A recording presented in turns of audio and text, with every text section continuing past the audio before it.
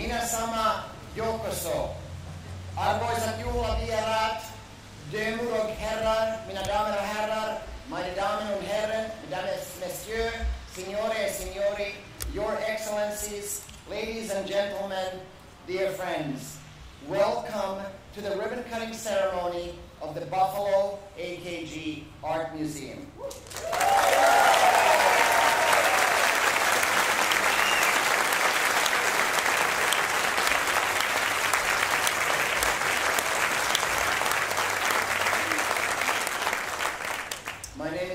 And I have the honor and privilege to serve as the Peggy Pierce Elfin Director of this extraordinary institution, the 6th oldest art museum in the United States. We are so honored to have many distinguished guests here today. Among them, please join me in welcoming Consul General of Iceland, Nicholas Hannigan, Consul General of Denmark in New York, Ambassador Berit Basse, Consul General of Sweden, Ambassador Camilla Melander, Consul General of Norway, Heidi Olofsen, Deputy Consul General of Finland, Keijo Karjalainen, United States Congressman Brian Higgins, representatives from the Office of United States Congressman Nick Langworthy, Majority Leader of the New York State Assembly, Crystal Peoples-Stokes, New York State Senator Sean Ryan, New York State Assembly Member Jonathan Rivera, New York State Secretary of State Robert Rodriguez, Chair of the New York State Council on the Arts Catherine Nichols, Executive Director of the New York State Council on the Arts Mara Manus, Empire State Development Western New York Regional Director Karen Utz, Erie County Executive Mark Polonkars, Erie County Comptroller Kevin Hardwick, Chair of the Erie County Legislature, April Baskin, Erie County Legislators, John Bartnesi, Christopher Green, Michael Pushoyan, Mayor of the City of Buffalo, Byron Brown, City of the Buffalo Council members, Joel Ferroletto and Christopher Scanlon, City of Buffalo Comptroller, Barbara Miller-Williams, City of Buffalo Commissioner of Public Works, Nathan Martin, Deputy Mayor of the City of Buffalo, Crystal Rodriguez Dabney, and former Mayor of the City of Buffalo, Anthony Masiello.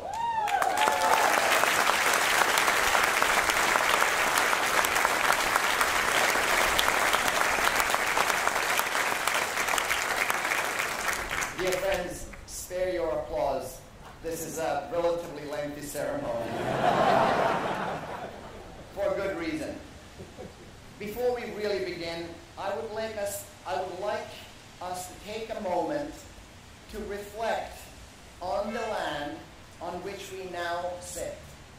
This land is a canvas on which the people of Western New York paint their lives, on which children play, students read, and parents stroll as they watch their kids grow older. This land is not owned by the museum, and it has not always been owned by the City of Buffalo. To that end, I would like to recognize and acknowledge the original occupants of this land by reading the Buffalo AKG's Land Acknowledgement Statement. The first permanent gallery of the Buffalo Fine Arts Academy was constructed on the traditional land of the Seneca, part of the Six Nations Confederacy, and it is on this land that the Buffalo AKG Art Museum resides today. The native occupants of this land were among the estimated 10 million Native Americans in pre-colonial North America who were displaced.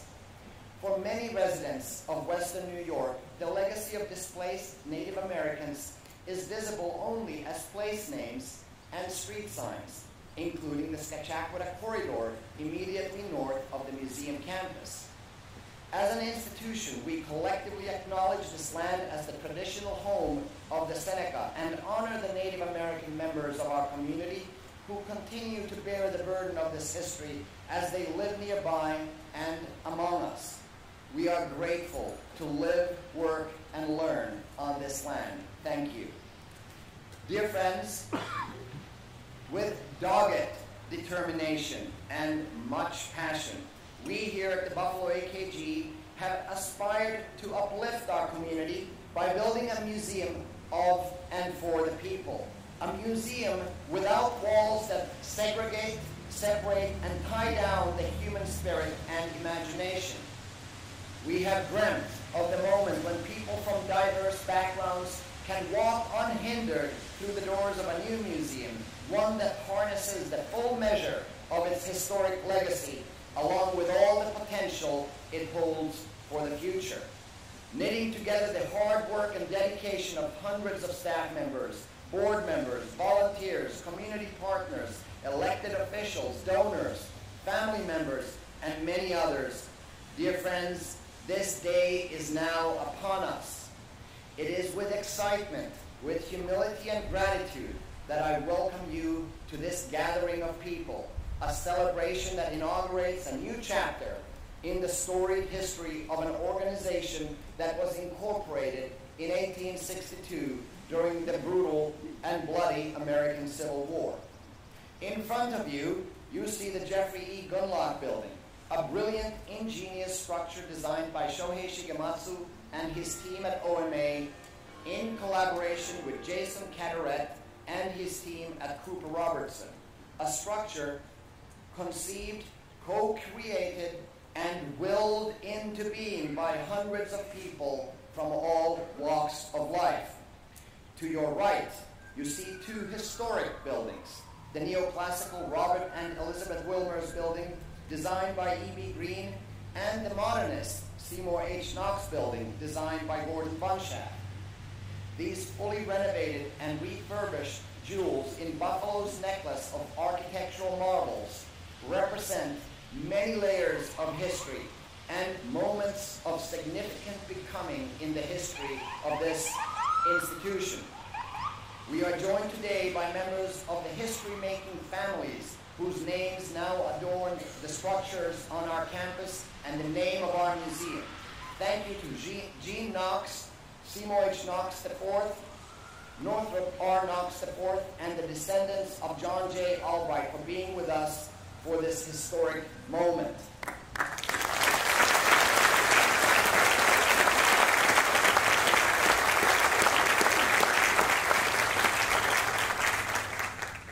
The work that my colleagues and I do would not be possible without generations of curators and directors. We stand on the shoulders of giants.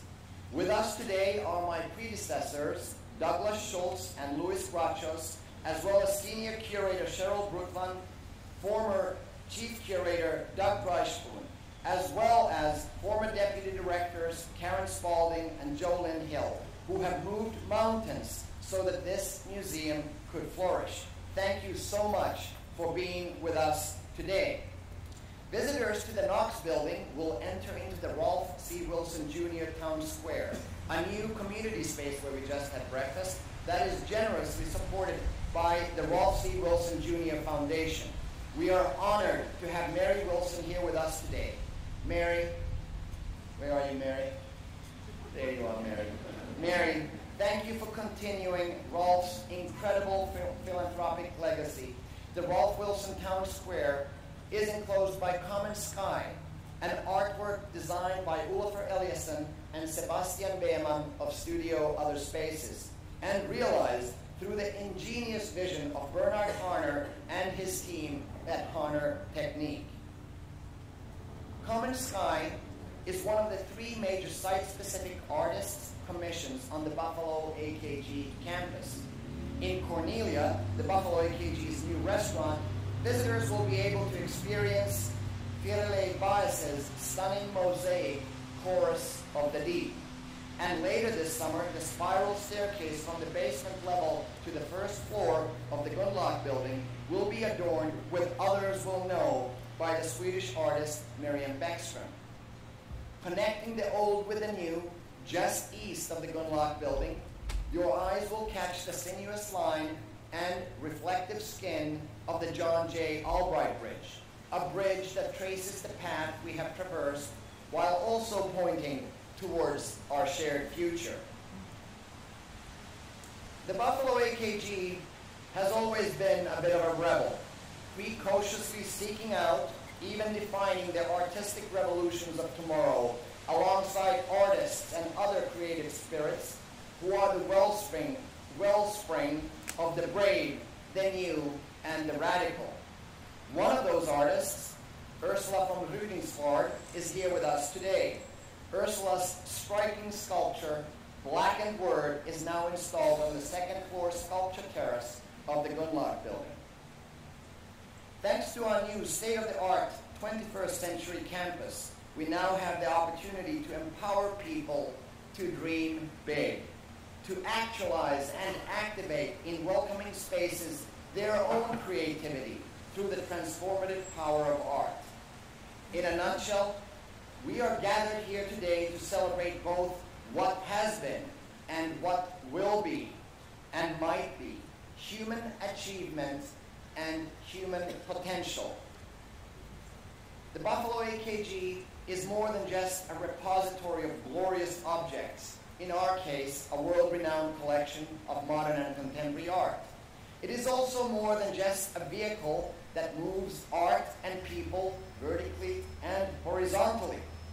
We are a community gathering space, a welcoming hub of creative energies for everyone, a place of memory and of inspiration, a house of muses, a museon.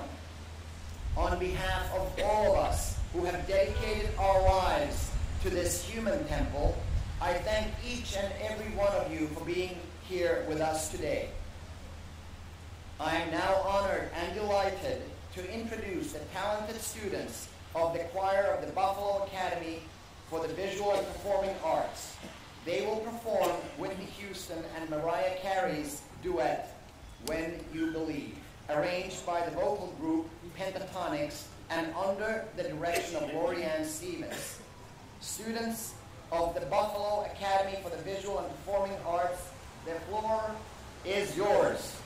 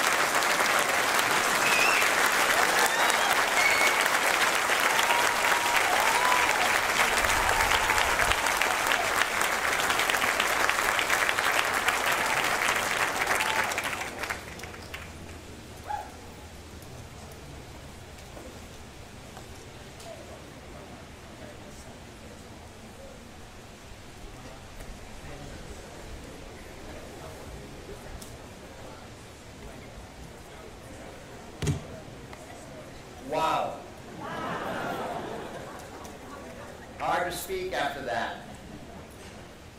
Thank you for your voice and for your words. You truly inspire us. Dear friends, I want to draw your attention to the first word in our 21st century name, a name that harkens back to our identity as the Buffalo Fine Arts Academy, which remains our legal designation still today. Buffalo has returned to Buffalo. The Buffalo Fine Arts Academy is henceforth the Buffalo Albright Knox Gunlock Art Museum, or the Buffalo AKG for short. This return of the Buffalo was the request made by one man, a man who is proud to call Buffalo his hometown. This extraordinary, visionary, courageous individual visited the museum as a child with his mother Carol. I don't think anyone could have predicted the ripple effects those childhood visits would have on our community. We are here today thanks to Jeffrey E. Gunlock. His unprecedented generosity catalyzed this project. Through a series of matching challenges, Mr. Gunlock has contributed a stunning $65 million to the becoming of the Buffalo AKG Art Museum. And more than that, he has given to us, to all of us, his vision, his belief in the importance of art, as well as his faith in Buffalo as a world-class city. With these gifts, this remarkable man has ensured that Buffalo's future will be so bright, you might as well invest in a set of new sunglasses. Ladies and gentlemen, it is my honor, my privilege, and my pleasure to introduce Jeffrey E. Gunlock.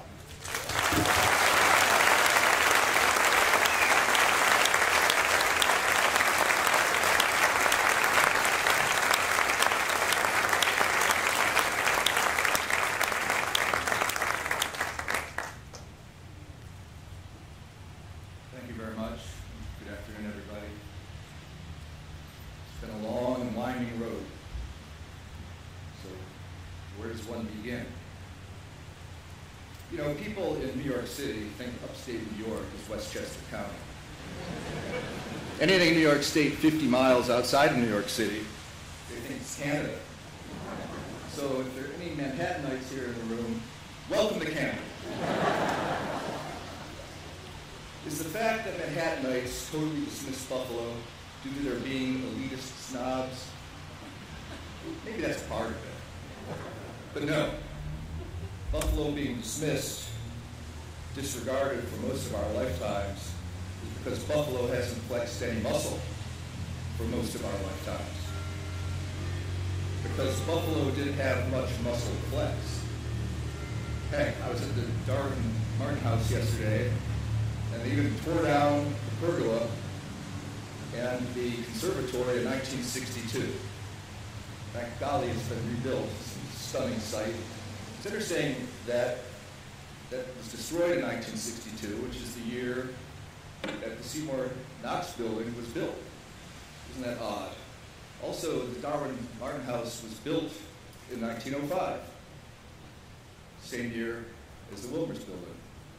In fact, E.B. Green, the architect of the Wilmers building, lived across the street from the Darwin Martin House, and that building is still there. And it's a great study in contrast to think this building and that sort of arts and crafts type of building are the same, or built at the same time. It's weird how these things are intersecting, you know, 1962, 1905, Darwin Martin, E.B. Green, Knox building. Strange coincidences. It's almost like that 5 degrees of separation about Kevin Bacon. Everybody's like knows somebody that knows somebody that knows somebody. In fact, I actually flew on a plane next to Kevin Bacon. Just to make it even weirder. He was reading Dr. Dan, the Band-Aid Man, to his son, who was probably about 2 years old. So Buffalo didn't have much muscle to flex, and it's easy to disregard. Not anymore. Not anymore.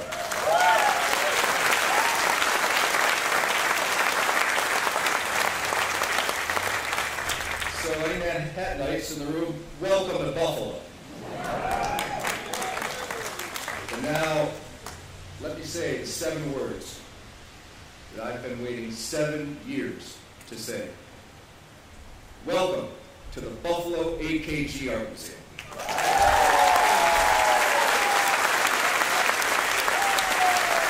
And to Ronnie, Alice, William, and Kathleen, I have 3 words to say. We did it. We did it. Brought all the way home.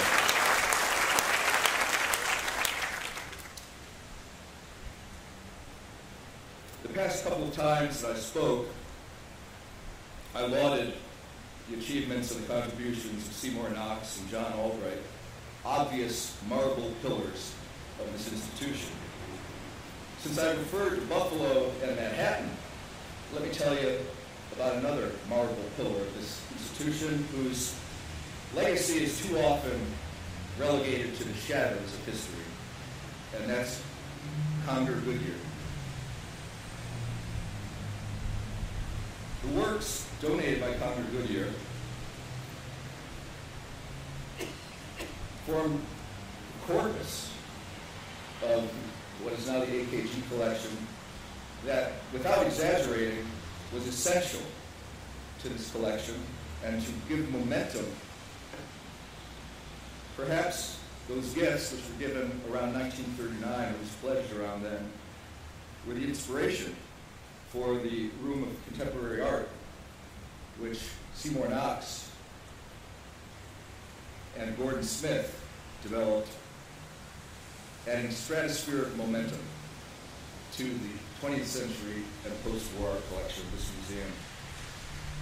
Conger Goodyear gave over 200 works to this institution, more than 100 of which are worldwide acknowledged as being masterpieces.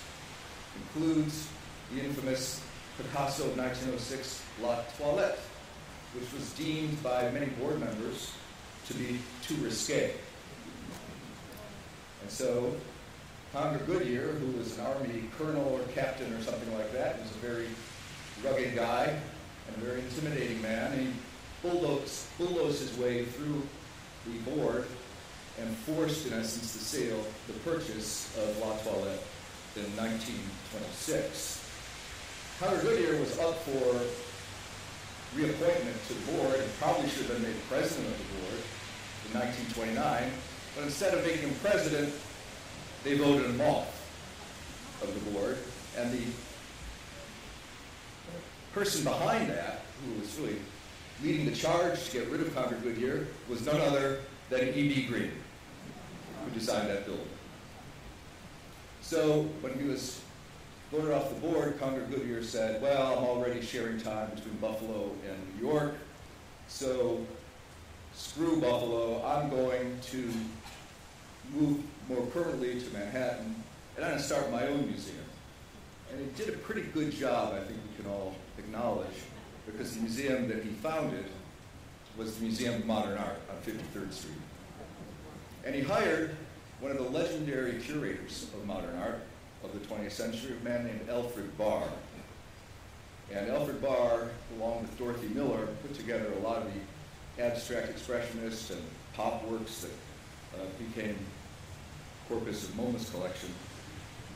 So, after 10 years as the president of MoMA, Conger was getting on in years, and he decided he was going to retire. And that he was replaced by Nelson Rockefeller. You may have heard of him. He was the governor of New York, I think. He ran for president once, too. Didn't get very far, but tried. And Nelson Rockefeller got up at the board dinner to celebrate Nelson Rockefeller becoming president. Rockefeller gets up there and waxes enthusiastically on and on and on about how great Alfred Barr is. And he doesn't even mention Conger Goodyear. So, I guess, as furious as he might have been with the board in 1929, he was more furious with Nelson Rockefeller and the situation there, so he decided he was not going to give those 200 plus works of art to MoMA. No, He gave them to the Buffalo AKG Art Museum. And if you want to walk through the collection, you'll see many masterpieces that say Goodyear on them. And I don't think he gave them all at once, but he gave them over time. You know, the arc of this institution has been essentially sequential baton passes of contributions. And I guess somebody up there decided that the baton should be passed to me. And let me tell you something, at times that baton feels more like a piano. So here we are. So people ask me, am I happy with the museum? Just like I'm sure they asked Shohei, are you proud of this museum? Because I know people don't know what to say. They just want to say thank you.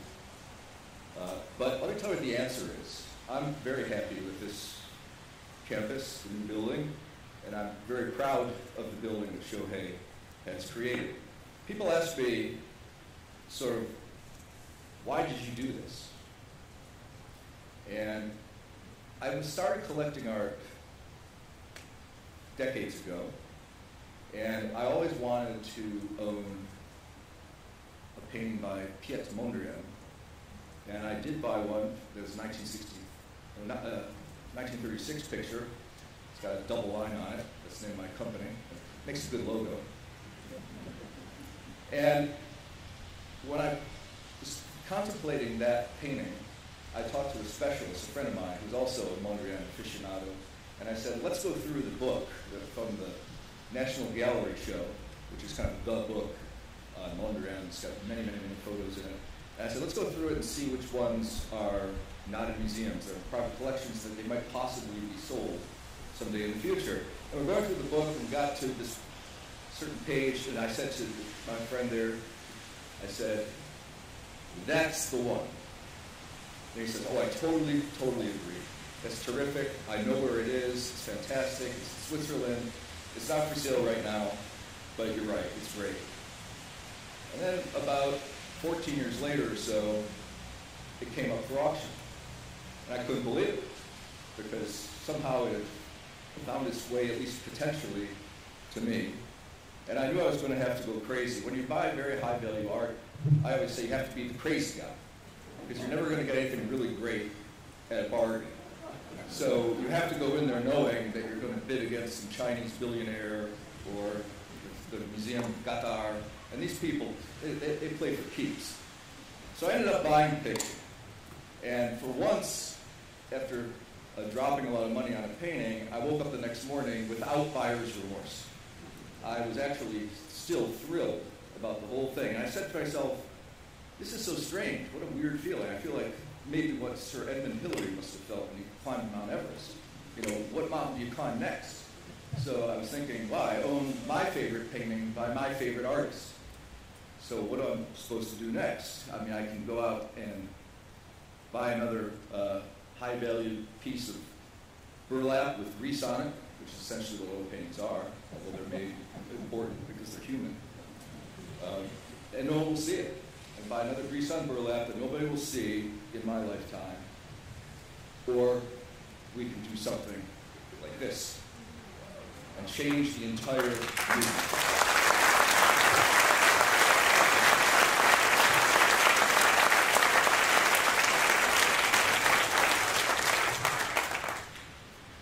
This outcome for Buffalo and the world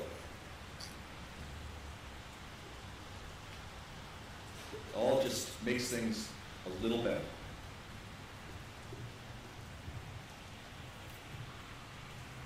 I believe in leading by example, and it came to me that I figured if I didn't lead this project, who would?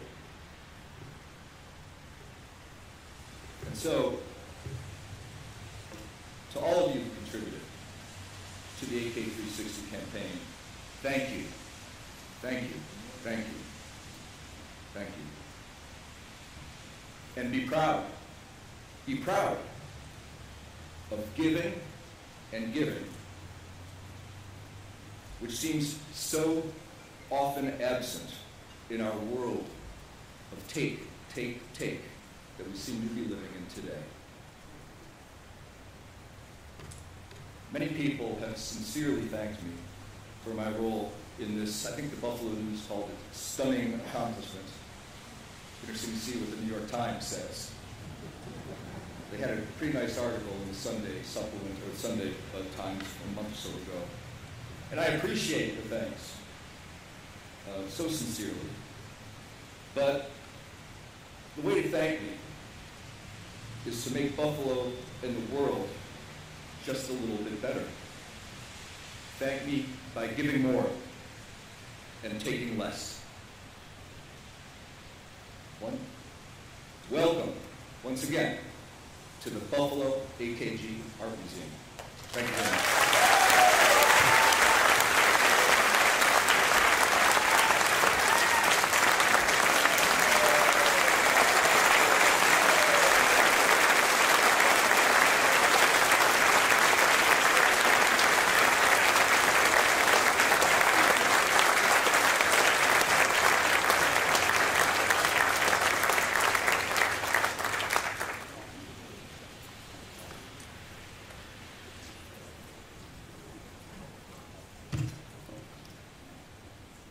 Thank you so much, Jeffrey. Thank you for everything.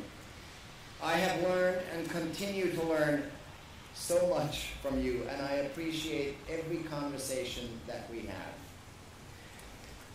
Now I am pleased to introduce Alice Jacobs, the president of the Buffalo AKG's Board of Directors.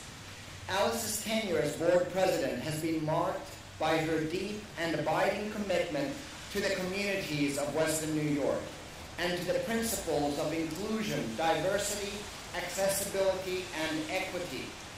At every turn, Alice walks the walk, and she has led the board and this museum to a place where community-focused thinking underscores our operations, programs, and initiatives.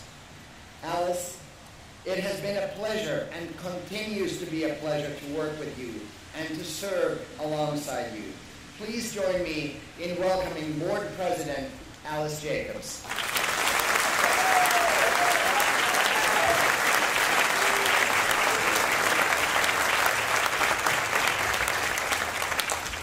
Thank you.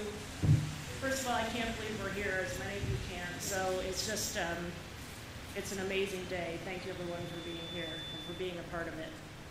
Thank you, Yane, for your kind and generous words, but most of all, for your tenaciousness, vision, and unbounding dedication to art and what art means for the world, as well as for the transformation to the Buffalo AKG Art Museum. Flourishing as an exceptional hub of artistic and creative energies that enriches and transforms people's lives in our community, our nation, and the world. This is the grand vision that has guided the board, the staff, and all who've been a part of this project throughout this time. All of you under this tent, from longtime members to new patrons, have not only believed in us, but have also been a vital part of making today happen. One of the countless things I learned throughout this process was that museums were not originally established as places of collective memory or places to inspire the future. Guests were granted access at the pleasure of the owner, who was able to show off the treasures that they had brought from abroad or elsewhere.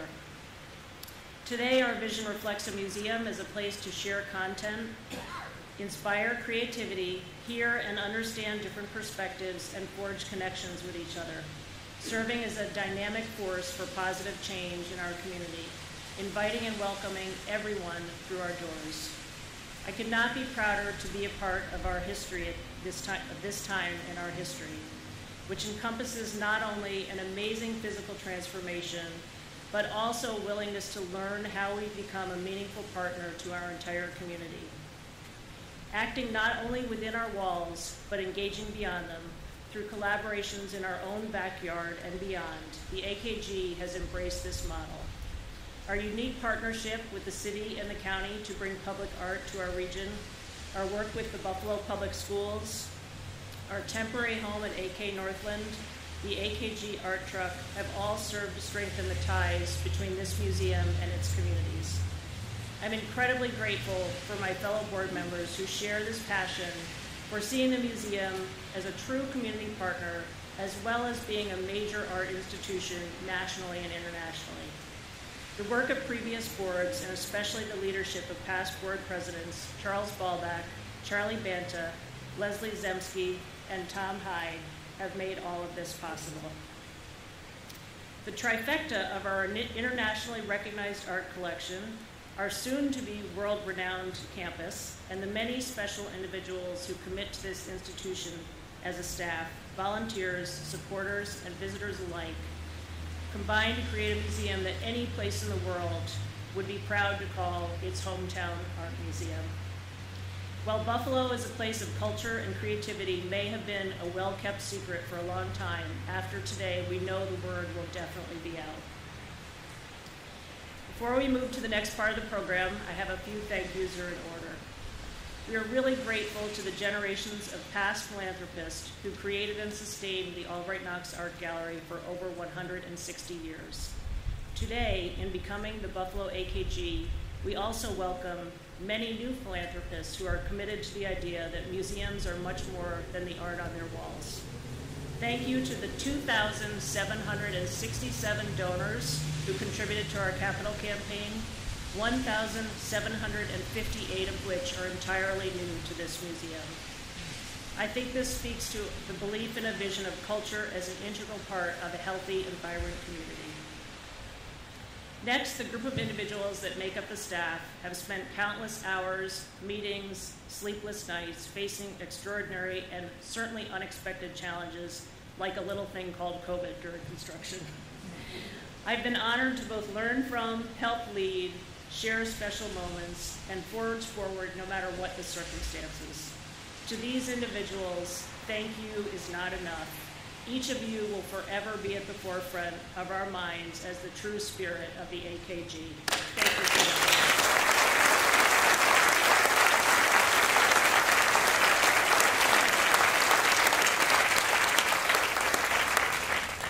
There are two things I've learned from among the many things from all the time spent planning the Buffalo AKG Museum.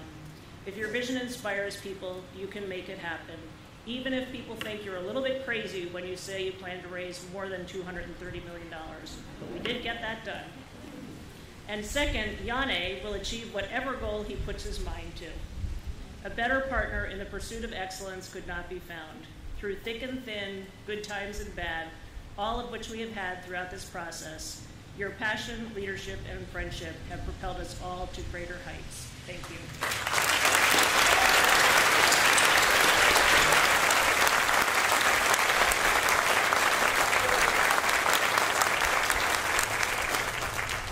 I'd also like to recognize Yanni's partner in all things, Sonia.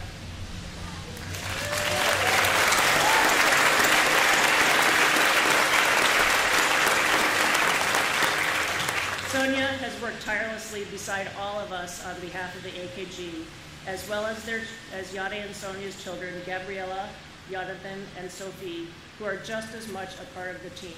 Thank you.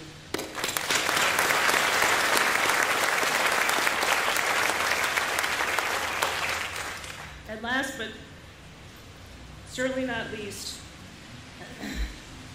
when I moved to Buffalo for love 30 years ago, I never could have believed that I'd be standing here today. I'm sorry. Thank you to my husband, Jerry, and my children, Melissa and Justin, and the entire Jacobs family, whose steadfast commitment to Western New York drives my passion in leading this project. Thank you.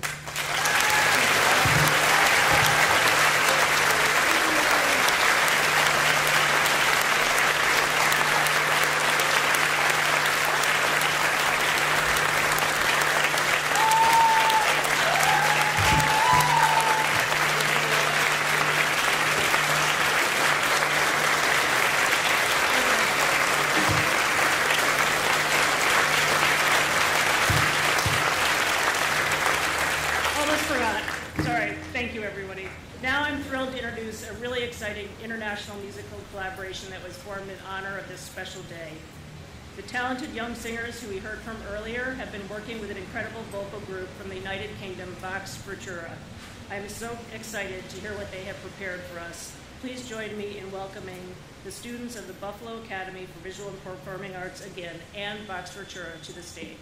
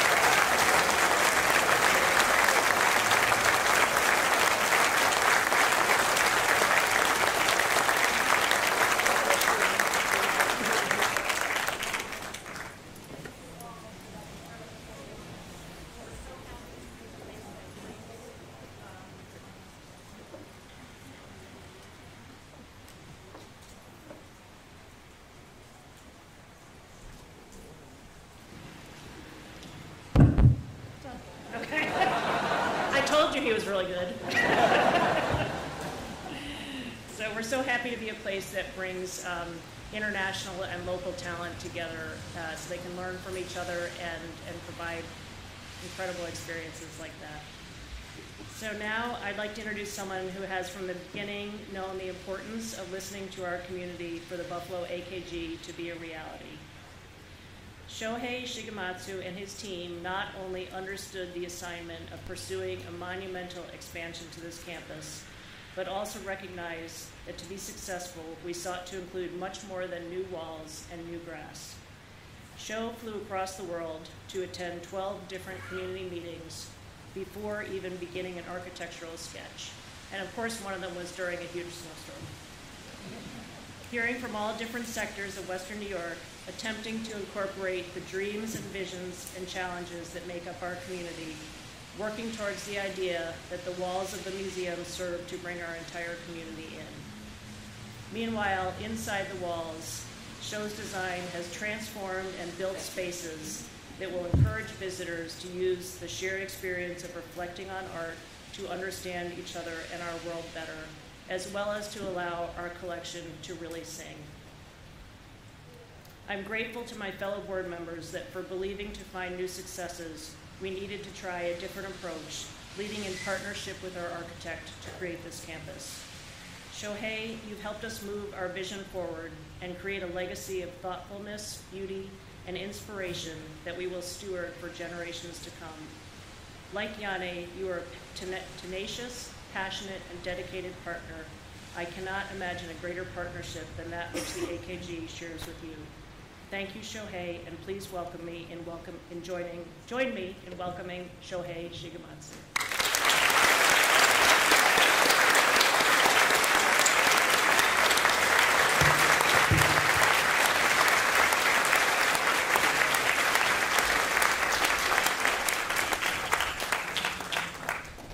Good afternoon. I'm Shohei Shigematsu from OMA. I prepared a note, but I tried not to read because I think there was enough thank you and acknowledgement, which I will, but I would like to be very natural today. As an architect dealing with like art world, art field, I'm often asked, what is the future of museum? Or what is the future of the art? What is the future of architecture? And I think you see the future there.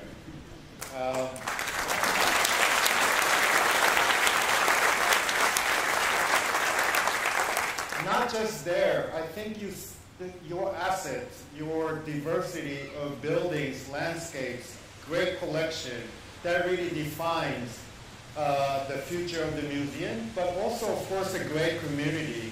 And you can see the succession of culture coming from Jeffrey's mother to Jeffrey now. I'm sure this complex will inspire other generations to add another campus or another building somewhere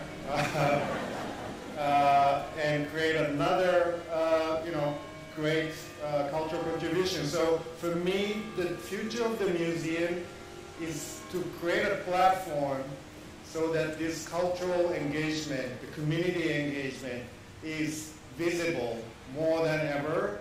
As you can see, of course, it represents the time that the E.B. Green building was relatively inward focused, great gallery space. Bunshaft extension introduced notion of gathering in a beautiful auditorium with a beautiful courtyard. But now, that wasn't enough. So we made a perfect gallery space to exhibit their amazing collection, but enveloped that with a glazing so that you can enjoy a beautiful Buffalo weather while we are also in the building.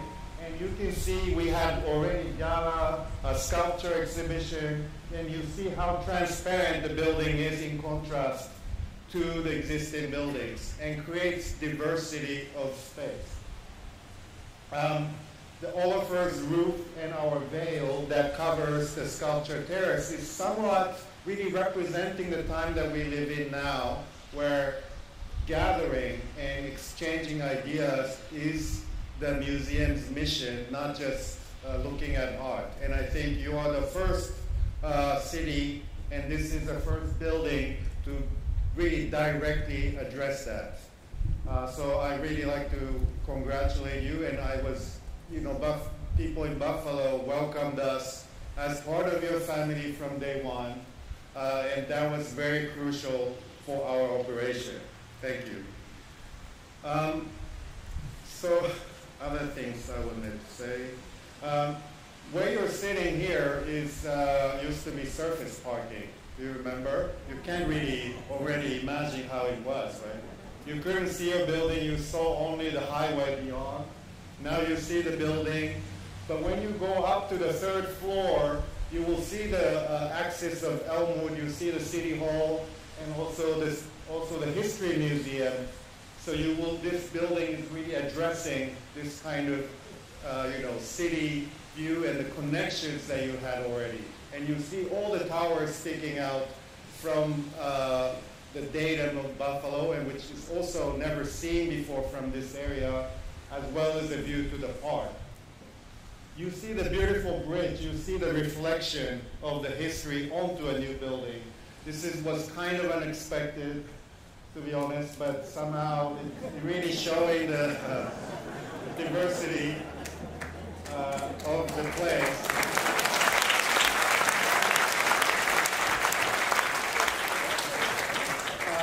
The marble is cleaned up. You will see the gallery space inside the Wilmer's building with a great wooden floor. You know, this staircase, big stair in front of it, was destroyed when the extension happened. So we put it back to have some kind of amphitheater-like space where to accommodate with great hall. So you can imagine a lot of performance could still happen over there. And you know the rest. There's the underground parking, so you please come here even in slightly bad weather. So I really wanted to thank you all, and everyone is thanking everyone. So, but of course, now I'm gonna read the notes. So AKG team, of course, Yane, Jillian, Kathleen, Jamie, Holly, Woody, you name it. And Yane, thank you. I mean, he prohibits me saying this, but we start when we were selected. Yane invited me to his grandfather's cottage outside in the Finnish woods. There is a big sauna with a lot of beers next to it. And we had a great moment spending with his family inside sauna, drinking beers. Not his children, but us, drinking beer, and then jumping into the lake, and then coming out and discussing the future of the museum there. That's what you see here. But I would like to then but continue our kind of, leisure friendship too. Would like to invite you to Japanese onsen for the first time so that you can relax a little bit.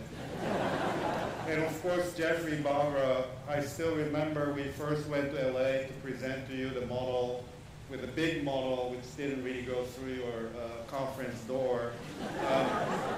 And thank you so much for embracing our vision. And you saw how great the visionary his speech was.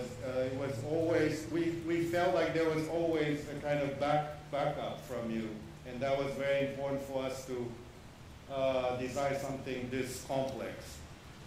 Of course, Alice and the board of directors, project committee, and everyone in Buffalo. Again, this was a community success, not a single person or a single entity success. So congratulations.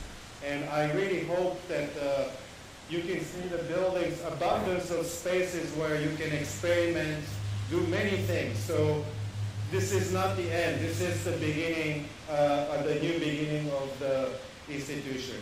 So congratulations and thank you so much, and keep in touch. Thank you.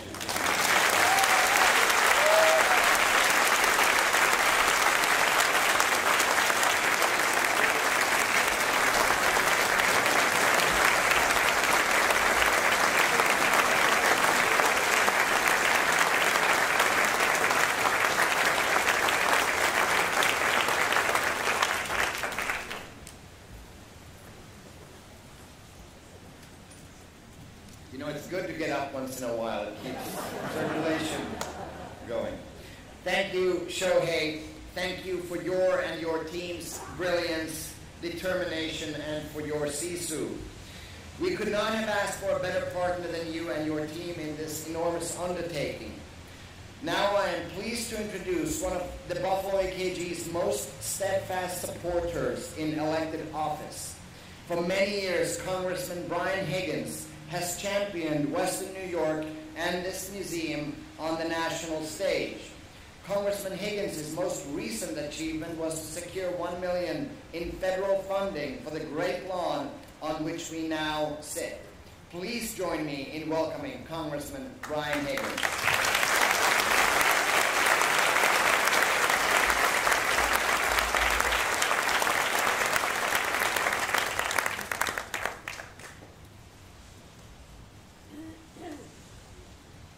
Yanni Surin and Alice Jacobs, Knox family, Gunlock family, and if there's anybody here from the Albright family, we welcome and thank you as well.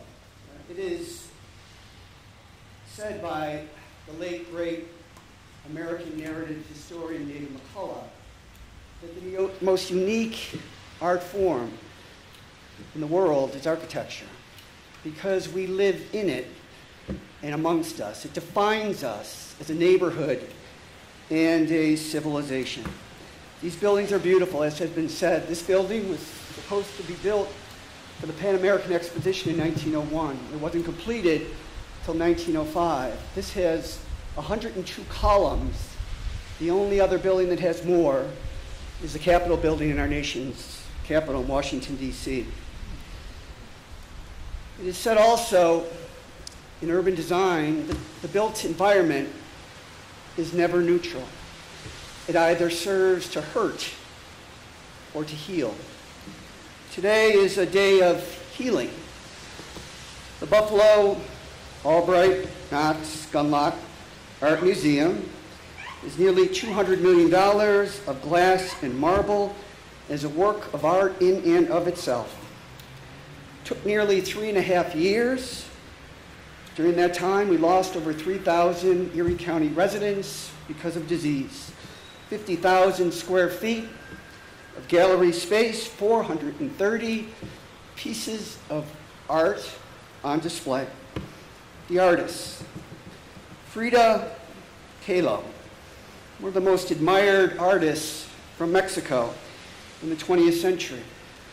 She transcended a life of suffering through her art. Stricken with polio at the age of 6, she fractured her spine, broke her collarbone, and fractured her legs 11 times, and endured personal setbacks. Even a hero would have been begged to have been spared. Kahlo wrote, quote, "I paint self-portraits because I paint my own identity.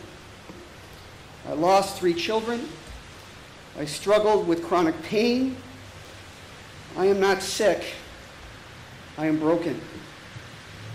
Frida Kahlo's self-portrait is on exhibit here at the AKG Art Museum. Vincent van Gogh, 19th century Dutch painter, one of the most influential painters in Western art history. He was unknown during life. He became famous after his death.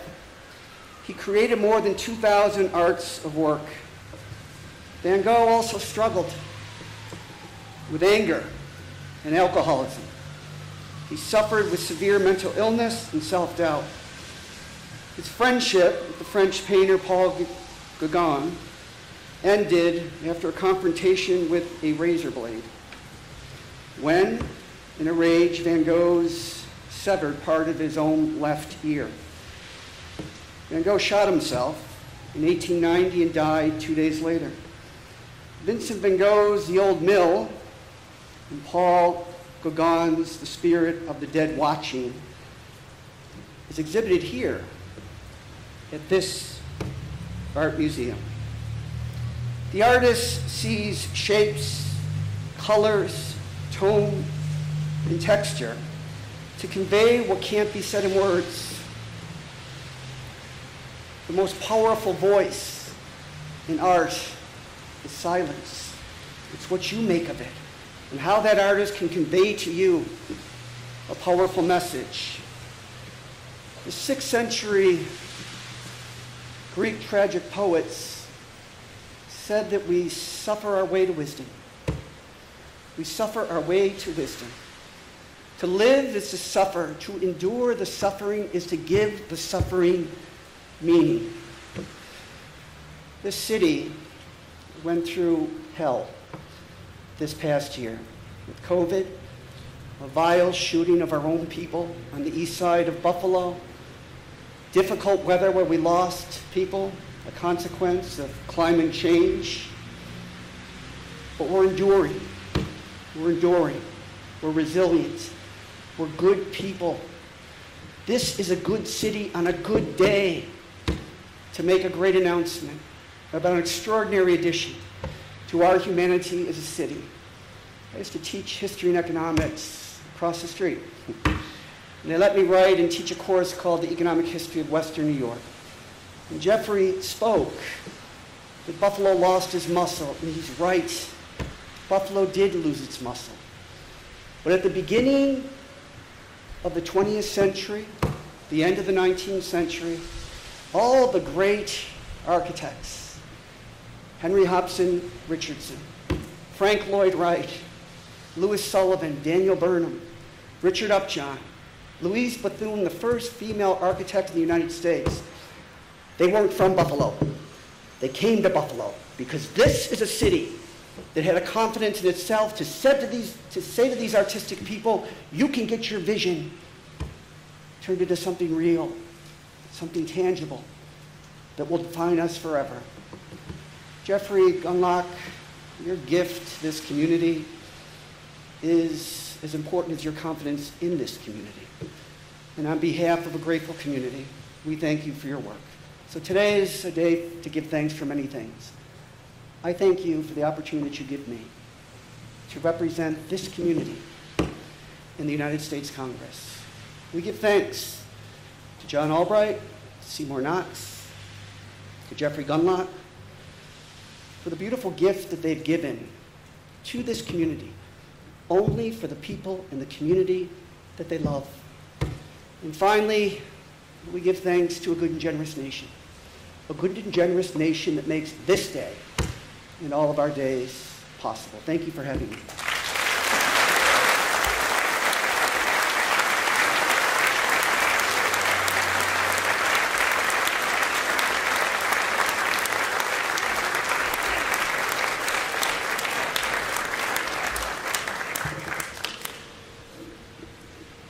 Thank you, Congressman Higgins, for your words and for your years of support. In 2021, we launched the AKG Nordic Art and Culture Initiative, a new and unique transatlantic platform in North America for the art and artists of the Nordic region.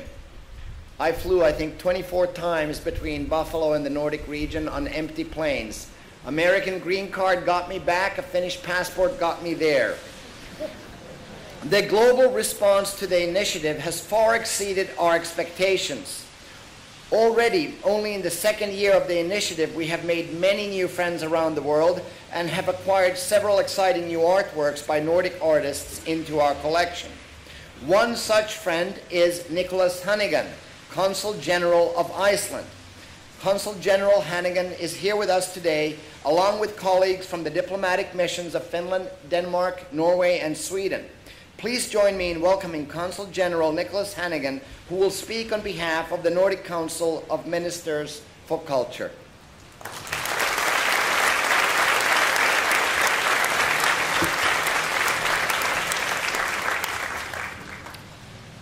Distinguished guests, friends, as Consul General of Iceland in New York, and as Janne said, representing the presidency of the Nordic Council of Ministers, it's a great honor, and I have to say I feel some humility in being permitted to speak here on this magnificent occasion. it's a great honor to speak on behalf of the Nordic region, and I'm very happy to have my Nordic fellow consuls general here from New York today. First of all, many congratulations to Buffalo, to Janne Siren particularly and his magnificent team. We count it a huge honor, I have to say, to be closely connected to this magnificent museum through the Buffalo AKG Nordic Art and Culture Initiative. This initiative is a beacon for international culture and economic partnership. Indeed, it represents the first permanent bridgehead in North America for contemporary art and culture from the Nordic region. Now, it's been said, and rightly I think, that art and international relations have so much to say to each other if they only knew it. They are both about rethinking the world so that we can live together in it and with ourselves. And of course, the fact is artists are much better at this than practitioners of international relations. As the same writer says, we tend to underestimate the generative power of art, perhaps even the regenerative power of art, its capacity to nourish thought and sustain hope. Now, given the challenges we face today in today's world, commitment to international artistic collaboration is far-sighted indeed. So the Pan-Nordic group of founding patrons showed not only generosity, but also far-sightedness in developing this unique pathway for international partnership. And I would like to pay tribute to the work of Helga Kristoffersen, curator of the Nordic Art and Culture Initiative, for her work in guiding the implementation. This magnificently renovated and expanded home to what we all know is one of the United States' most significant art collections has already integrated into it a number of permanent elements by Nordic artists, notably by Miriam Backström, Ida Ekblad, and Oliver Eliasson. But perhaps, to me at least, perhaps the most remarkable aspect of this initiative is how future-focused it is. Laying down a time span of 60 years for fulfillment of the initiative is a statement of optimism and commitment that is rarely seen in our modern world. And maybe it is right that the world of art leads the way on this. The investment will catalyze the Nordic initiative from 2022, last year, to 2082. This is truly visionary. Dear distinguished guests and friends, finally, I would like to pay tribute to the individuals, corporations, and foundations who have stepped up and provided support to underpin the AKG Nordic Art and Culture Initiative. We look forward to the next 60 years. Thank you very much.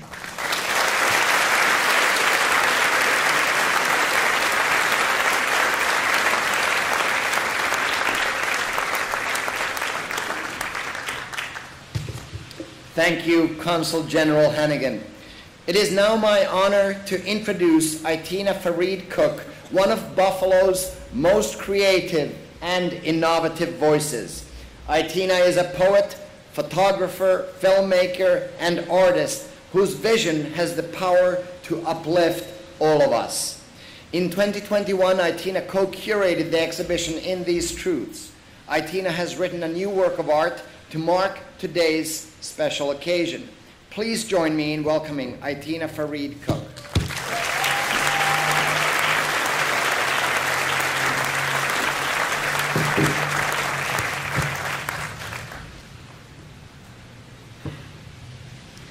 I wrote this while standing on the edge of an island filled with green life, surrounded by the occasional harmony of the fowls within the air and the symphonic rhythm of natural flow of water in front of me.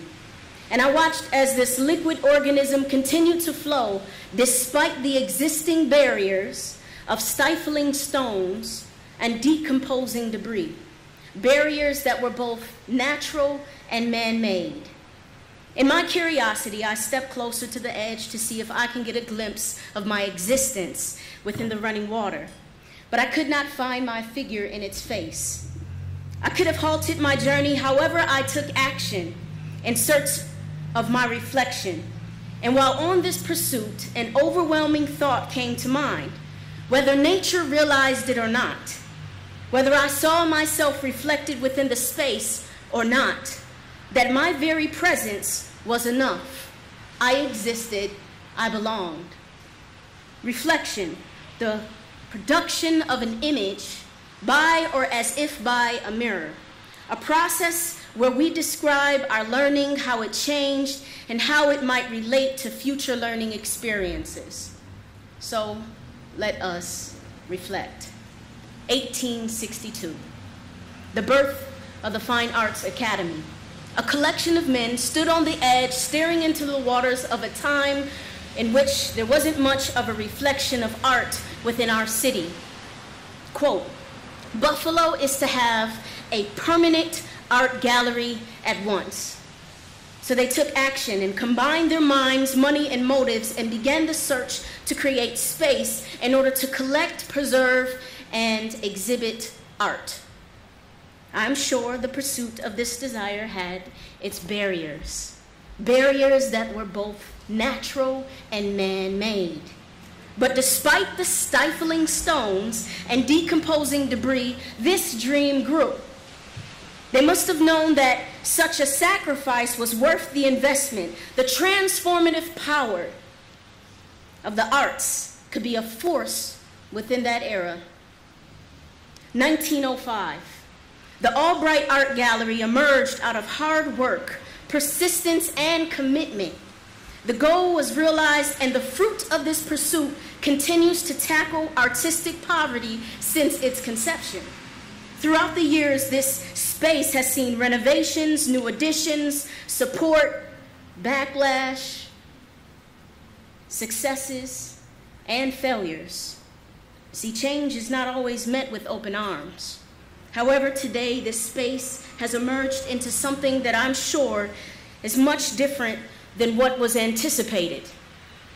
Now, allow me to reflect.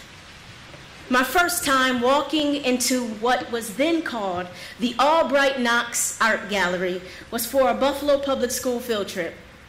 Even at a young age, I was intrigued by the language of art, fascinated by Picasso, captivated by Magritte, calmed by the chaotic collection of combined colors within the works of Jackson Pollock. Each piece with its own dialect spoke harmony to my soul, and the symphonic compositions sang like jazz to my eyes. Even though I did not see myself within its waters, or rather walls, I had a sense of belonging. Even during my years of study at Buffalo State, this space was sort of a temple of artistic calm. It was not always met with welcoming eyes. And at times, the behaviors towards me within this space made me question if I belonged. My graceful responses to ignorance resulted in the development of my overwhelming level of grit. Regardless of the behaviors of others, I satisfied my hunger for art and continued to be present. Present not as a victim in need to be saved, helped, or coddled, but as one with a fierce confidence and an understanding that I come from a place of privilege, developed in the heart of Eden. I would ask my peers if they wanted to visit the gallery, and the typical responses were, "Isn't that space for rich people? That space ain't for us, ain't no black people in there." I always tried to make the case that we would be there. That whether nature realized it or not, whether we saw ourselves reflected within the space or not, that our very presence was enough. We existed. We belonged. So here I am, still reflecting. Now let us reflect more in this present time. As I researched to develop this speech, I reviewed various literature and documents, images of the beginning times of the birth of this institution. I stood on the edge of the pages, piercing through the waters of words and images, and though not all of the faces I saw were a reflection of my literal figure, I still felt connected to the exhibited compassion, the persistence and commitment to preserve and share the beautiful art from within my city. This is one of the places where I taught my children to respect space. I taught my children to allow their actions to be like roses, both sharp, gentle, firm, and fierce, so that others have no choice but to respectfully be captivated. Throughout the years, I have seen this space undergo renovations, additions, with dedicated efforts to actively listen to the very community that they serve. This reflects not just within the structure of the building and the programs that they offer, but within the lives of the people that have chosen to call this space sanctuary to work. Is it perfect? No. However, the foundation is being nurtured.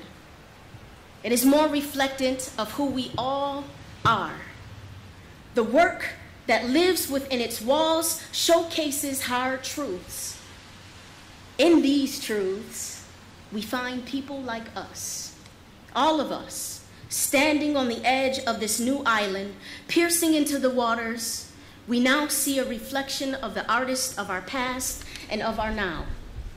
See, 10 men had a vision to create a space that was reflectant of their time.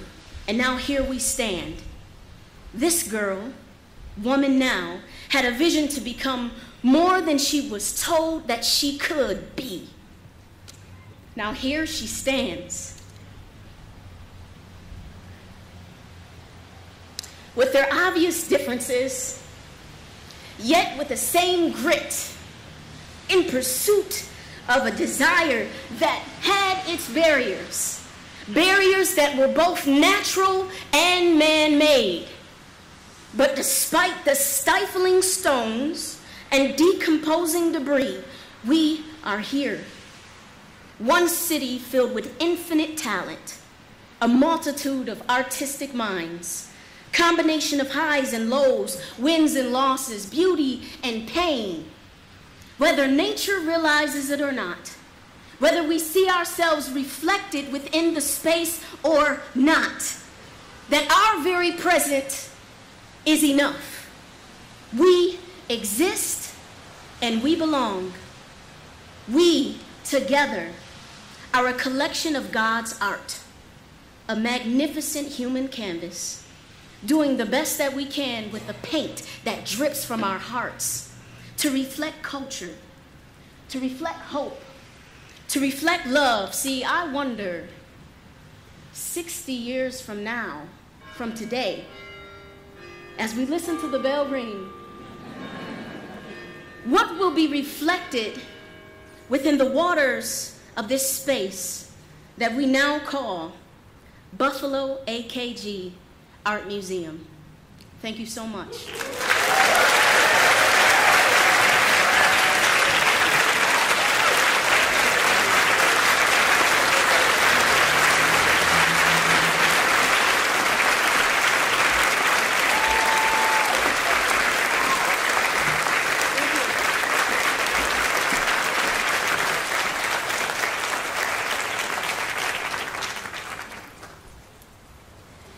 Honored guests, please welcome Majority Leader of the New York State Assembly, Crystal Peoples-Stokes.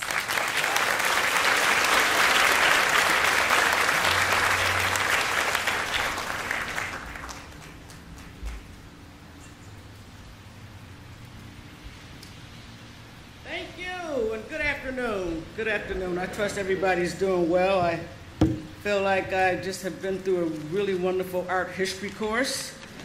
I hope that there are some faculty or staff from Buffalo State who got to hear some of this, because I can see a whole curriculum on art history built around what we've heard today and the history of this beautiful place right here in our view. I want to start like I generally do, is give all the honor and all the glory to God for seeing us through all of these difficult challenges that we have been through, yet we still see the beauty forging ahead of us. To all of the elected officials that are in the room, as well as those dignitaries who are from out of the country. It's good to see you all. I'm glad you're here. To all of you who came to celebrate this occasion with the AKG, and especially to Yanni and Alice, Mr. Gunluck, the Knox family, and the Albright family. What an amazing thing you all have added to the culture of Buffalo and Western New York. Cannot thank you enough. When I look out at you actually today, I can see in some of your eyes that same kind of twinkle that Bob Wilmers had in his eyes. And he's the one who brought me to the top floor of M&T Bank when this Yanni's vision met Alice's inclusive thought-leading capacities and said, Crystal, we have to figure out how to make this happen. He told me all about Mr. Gunluck and what he was going to do, but he said it's going to require a commitment from the state government in significant numbers. And I'm, you know, Mr. Wilmers, I'm not sure why you call it me. But, you know, he says, because you can do it, Crystal. Reminding what my mother and father used to always say, because my mother would never let us use the word can. She would always say, you can, you can, you can. And I, a little secretly, agreed that, yeah, you know what, I can. So let me go talk to the speaker. And I did. And I spoke to the speaker on behalf of the entire Western New York delegation in the assembly. And was like, this is something that I don't necessarily need, but our community needs this. This is important. When I told him about the Gunlucks, and I told him about Yanni's vision and Alice's capacity as a thought leader, I was like, we have to go with this. This is our opportunity. And by the way, I didn't want to have to come back and tell Bob Wilmers we couldn't do it.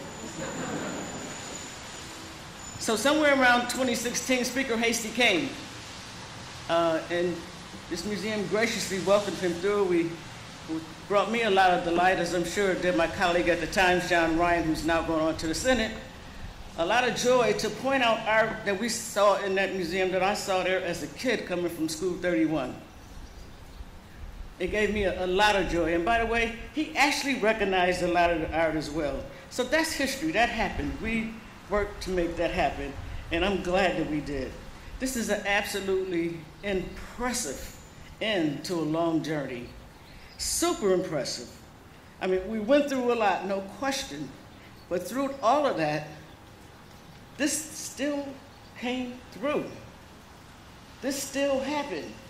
You understand, supply shortages and COVID shut everything down and workers having a problem getting to work. Everything was difficult for the last couple years.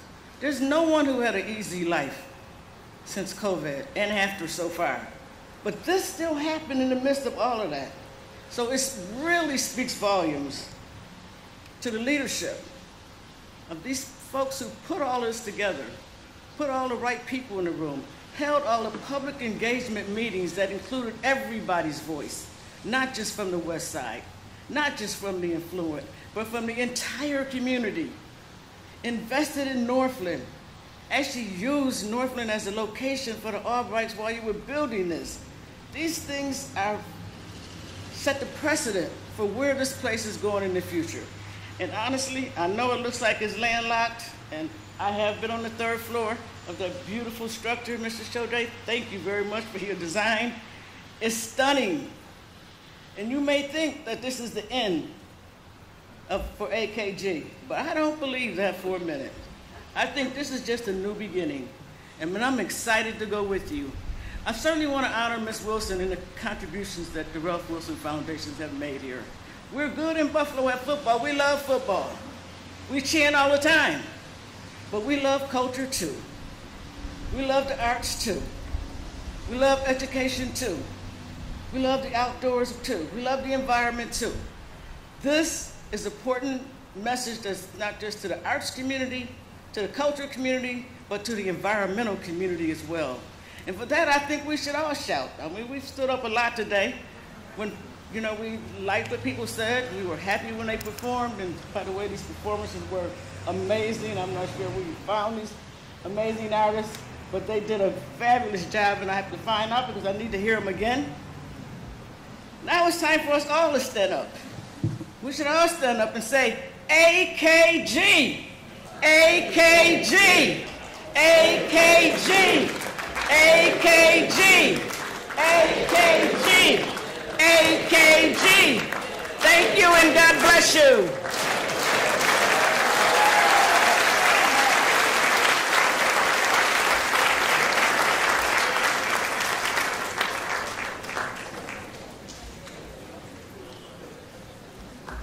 Ladies and gentlemen, please welcome New York State Senator Sean Ryan.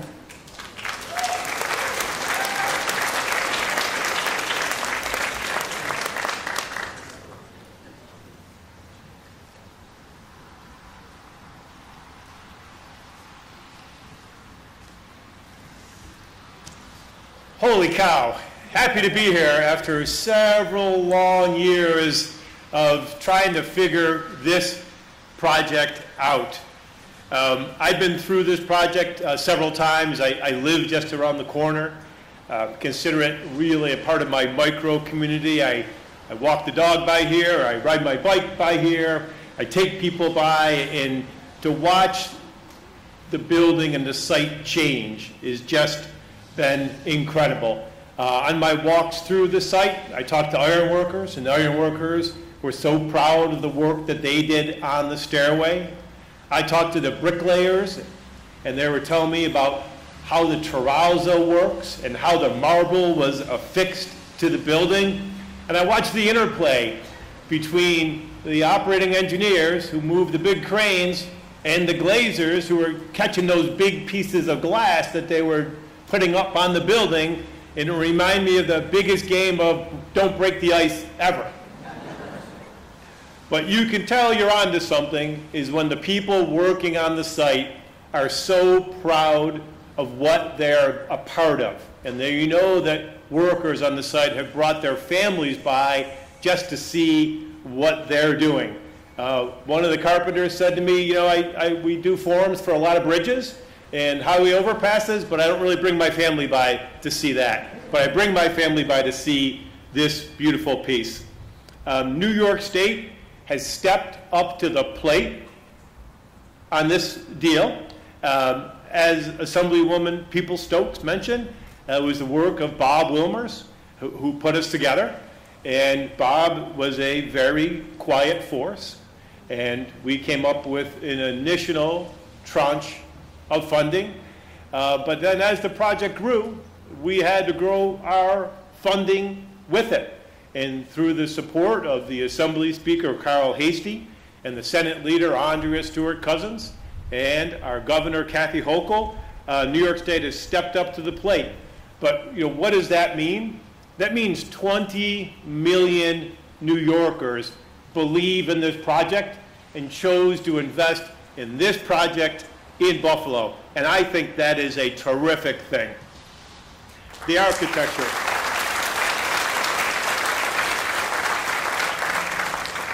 The architecture is something we should all be proud of. We talk often about Buffalo's architecture and our rich architecture history, but sometimes we're not quite sure if we have a rich architectural future. I think this building is going to be the inflection point that not only says Buffalo had a rich architecture past, but it's going to be the bridge to the future for more great projects like this. And Shohei, looking at the building, walking around, I could see what you were trying to do, and it works. You know, we reunited Elmwood Avenue and Buff State College with the park.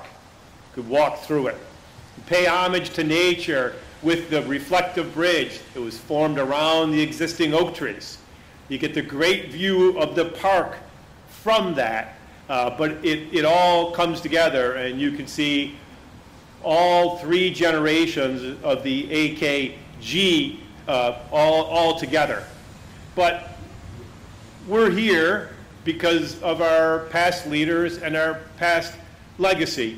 And I know that Louis Grouchos is here somewhere. Where is Louis Grouchos? He's over here being very quiet. But Louis was the director of the AKG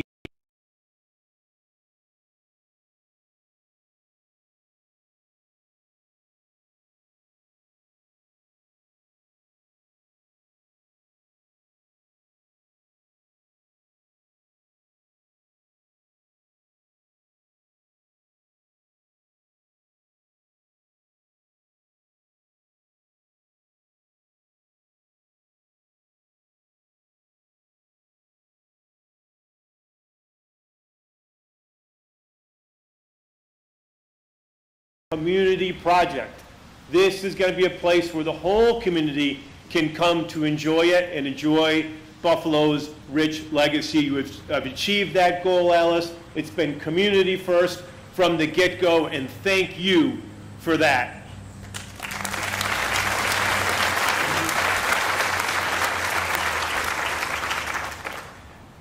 Let me talk for a second about Yanni. I got elected at the end of 2011, and Yanni came into Buffalo in 2013, and I remember my initial meetings with him, and I thought, pretty unique person. He's got a vision for the Albright Knox and how it's going to grow, and you could see clearly the benefits and the deficiencies of the first and second edition. And one of the things he did say in our early meetings is, I don't know how it's all going to turn out, but we have to put the stairs back on. We've got your stairs back, Yanni. Thank you for that. But Yanni came to Buffalo with this unique perspective. He's an international person. Spent a lot of time in New York City, but obviously spent a lot of time in Finland and in Nordic nations. So I think Yanni delivered several things to us, but I'm most thankful that he helped us see the value of what we have. He helped us believe in ourselves. He helped us believe in culture, in creativity. He helped us see that we could have a seat at the international culture and arts table. He helped us believe that we can have excellence and that we should believe in excellence.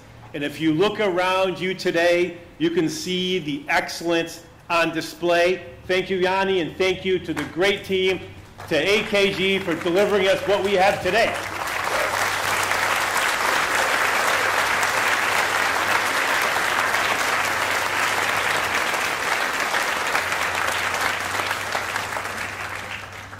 Please welcome to the stage Erie County Executive Mark Polenkars.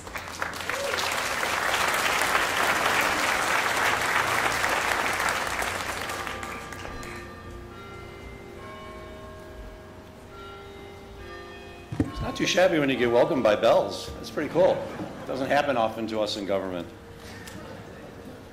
On behalf of my colleagues in county government, and as well as a member of the AKG, it is my distinct honor to be here at this moment in time.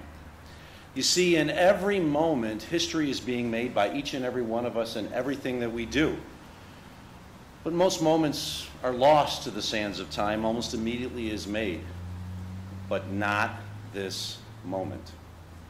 History will record a community came together to build upon the work of the past and create more than just a new building, more than a renovated art gallery, but a commitment to all alive today and the future generations to come that this place matters. Not just for the art contained therein, but on how it positively impacts the human spirit of all who go through it.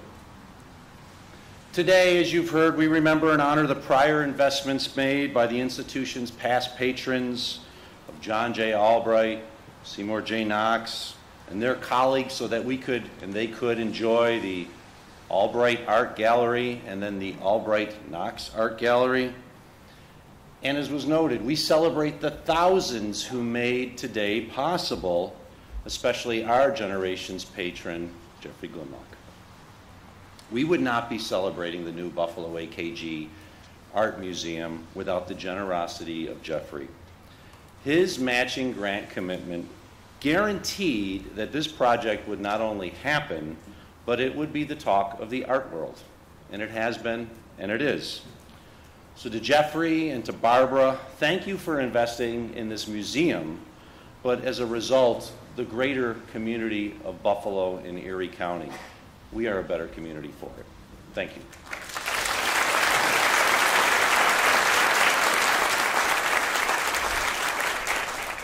Now, I know she's not here today, but I saw her a couple days ago, and I want to thank, if Jeffrey is the patron of our generation, the patron saint, and that's Jeffrey's mother, Carol.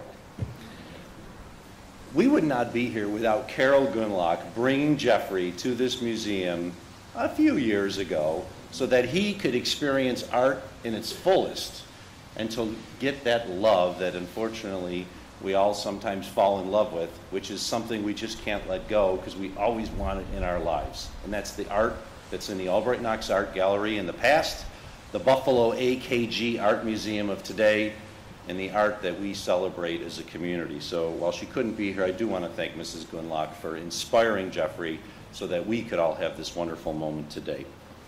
And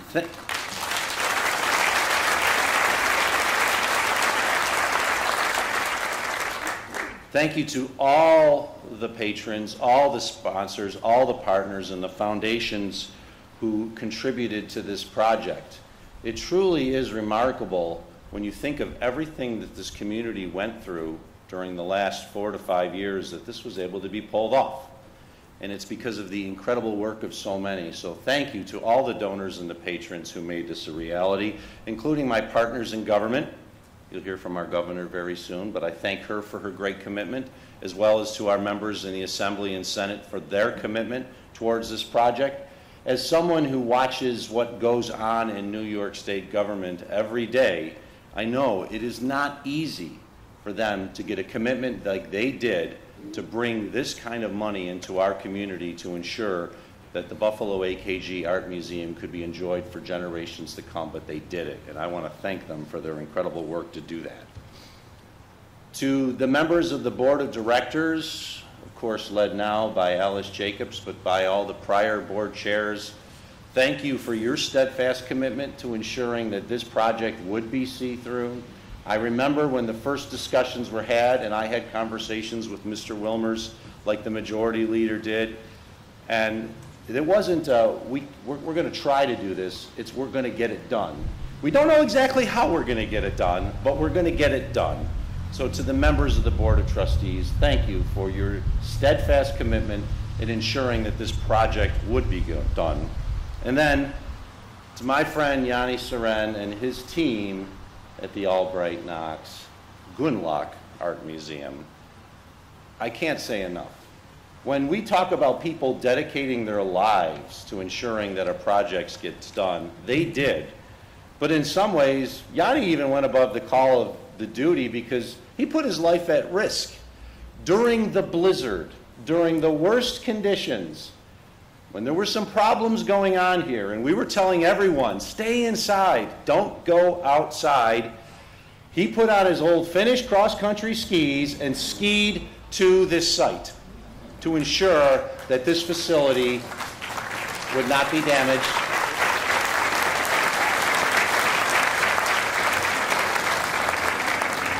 And he wasn't the only one who dedicated themselves to this. To the incredible team at the AKG, thank you for all that you've done. And truthfully, during the same period, they were able to provide art to this community through the project at Northland, as well as the public art project, which never ended.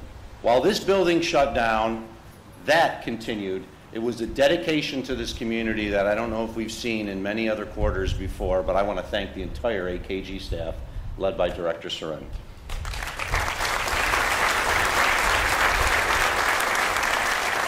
To Shohei Shigematsu and the entire team at OMA, I want to thank you for not only building a remarkable building, but one that honors the past, that embraces the neighborhood. And that's what's incredible when you walk around it. You see the entire neighborhood. It brings in the community in some ways like the Albright Knox never did before. And I want to thank you for building something that this community is going to be proud of for generations to come. So to all of your partners, once again, thank you, as well as to our partners in the construction industry, as was noted by Senator Ryan. There's very few times in your life when you get to build something that you know is going to stand the test of time, and this is something that is going to stand the test of time. And to the men and women of our local building trades, thank you for the work that you've done to get this done as it is today. As was noted by the congressman, the first building was supposed to be built in 1901 and didn't open until 1905. So sometimes there's delays, but I'll take a couple-week delay over a 4-week delay because of the work of the men and women of our local building trades. And then finally, to all that are gathered here today, there are very few times in our life in which we can be involved in a legacy project that will positively impact future generations to come. And this truly is one of those projects. 100 years from now, the people who enjoy the Buffalo AKG Art Museum will not know who we were. Well, they won't know who Jeffrey was because his name will be on the building. They won't know who we were as a community, but they will know that we cared enough to invest in this incredible asset so that they could enjoy it decades to come. That is a legacy project that we can all be proud of. No matter where we are in our lives in the future, we did something that's going to positively impact people's lives, not just for today, but in 100 years. And we can all be proud of it. Thank you very much.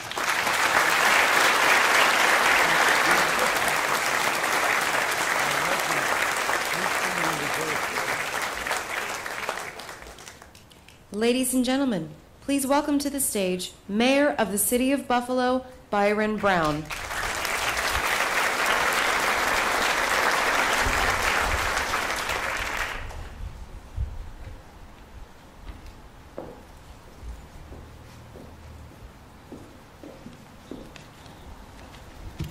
The opening of the Buffalo AKG Art Museum is a dream come true for the city of Buffalo. Thank you, Jeffrey Goodlock, for your extraordinary gift that made this dream come true. I also want to recognize your lovely wife, Barbara. Let's give them another round of applause.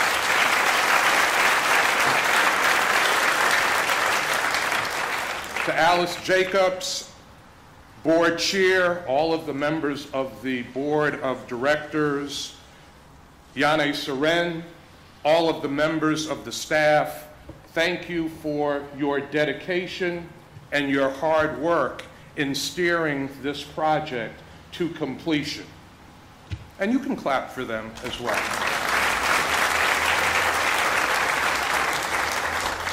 Architect Shohei Sugematsu, thank you for this beautiful design. And I am also a proud graduate of Buffalo State College, a professor at the university, but also a former basketball player at Buffalo State. And as a basketball player, we talked a little stuff on the court. Buffalo, it is okay to be very proud and just a little bit braggadocious about this world-class design, this world-class museum. And Shohei, we would call this museum in the art world and in the world of architecture, the show.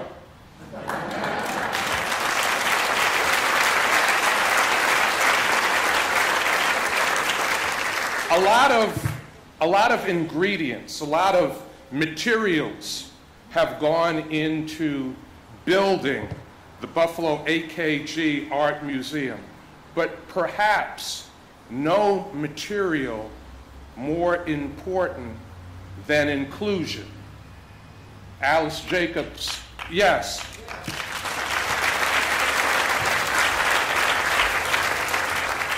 Alice Jacobs and Yane spoke about their passion for inclusion. Itina's poem was all about inclusion. I want to thank them and congratulate them on an amazing public engagement process that brought people in from all across the city of Buffalo, all across Western New York, to share their vision and their dreams for what this museum would be. The time that we're living in right now, there are people from all across the world that are searching for and dreaming of their place in the world. The Buffalo AKG Art Museum has been designed as a world-class museum. Yes, that's important. But more than that, a place in the world for all people, where all people can see themselves, where all people can be comfortable, a place where people will want to be. This museum is a powerful example, Buffalo, a powerful example of what can be accomplished when we work together, when we dream big, and when we make our dreams come true. I want to end by sharing a poem with you by the poet Langston Hughes, entitled Dreams. Hold fast to dreams, for if dreams die, life is a broken-winged bird that cannot fly. Hold fast to dreams, for when dreams go, life is a barren field, frozen with snow. Congratulations, Buffalo.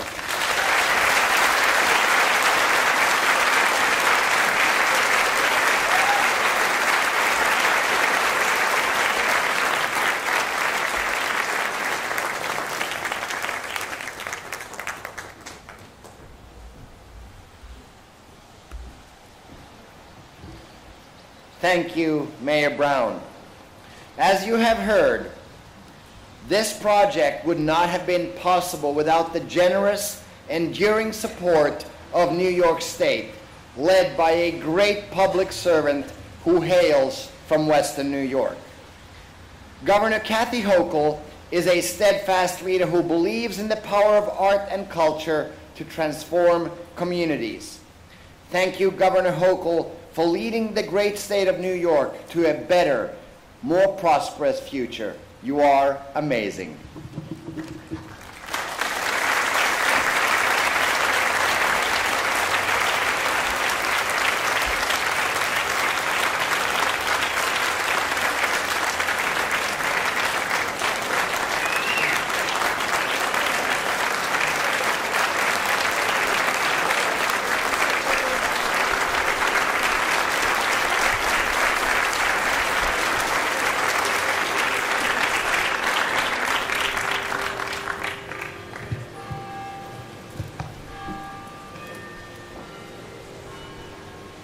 This is what speechless looks like. I am speechless at the breadth of beauty that surrounds this place, far beyond my expectations when I was first shown the plans by a very enthusiastic new leader of this institution. Yanni used every chance he could to invite me over just for a cup of coffee or a little conversation, want to see the latest art piece. And every single time, what else do you need now, Yanni? How can we get this done? And the vision that you and Alice showed me a number of years ago, I was a lieutenant governor. I said, I'll do my best, but to be governor and be able to answer the call for more help, working with our great legislators, it was one of the most proudest days of my life, to say, yes, we can get this done. So I thank Yanni and Alice and so many others who came before in their very persuasive way. But I have one thing to tell you. You had me at hello.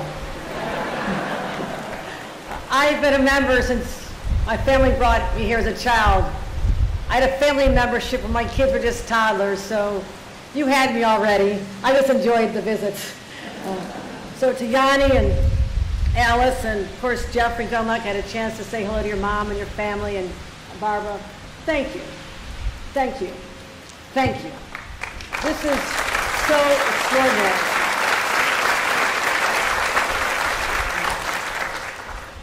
And yes, you could have spent the money in some faraway place called California, but I don't think their governor could have felt the depth of gratitude that I have here today. So this is personal.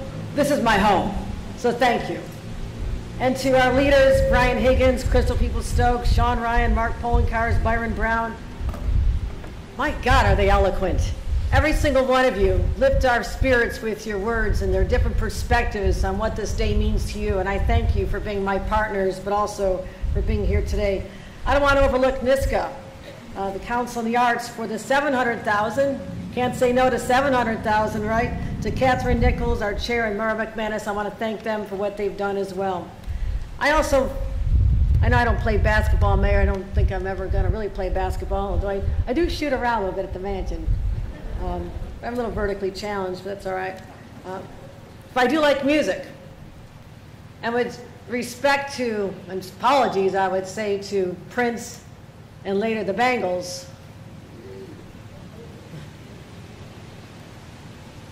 this is just another Magic Monday. Because last Monday, we showed the world the new home of America's most beloved football team.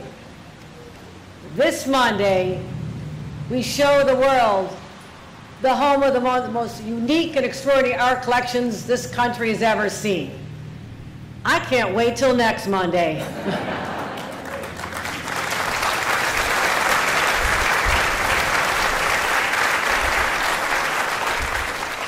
As we gather here, you think about the 1905 building. I'm sure this lawn was filled with people who were so anxious to come here, coming in their carriages, bringing their families, having picnics, saying, my gosh, what an incredible ode to the past. It harkens the days of glory from the Greeks and the Romans and the architecture at its finest. Then in 1962, another governor, not from Buffalo, but Nelson Rockefeller, was able to see and witness this extraordinary building, and he was an art lover like no other. I didn't realize as I moved into the governor's residence about a year and a half ago that Picasso's Guernica had graced the halls of the governor's residence when he was governor. That's a lot of clout. I don't have it anymore, but I'd certainly take anything on loan that I can showcase. I'm going to do that. I want to show off the work. So just another hint here.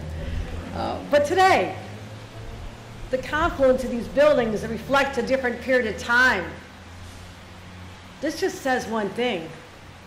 Buffalo, we've made our mark. We've arrived. This means something, not today, but as you've heard from our speakers, for generations to come, because it says, Buffalo, you're a place that matters. You're a place that people from around the world will be talking about, as they should be. What we have in architecture, second to none. Culture and arts and diversity. Nobody can hold a candle to this place. A little more crudely, we really punch above our weight. But I travel this state. I spent a lot of time in New York City. Everybody has heard of this art gallery.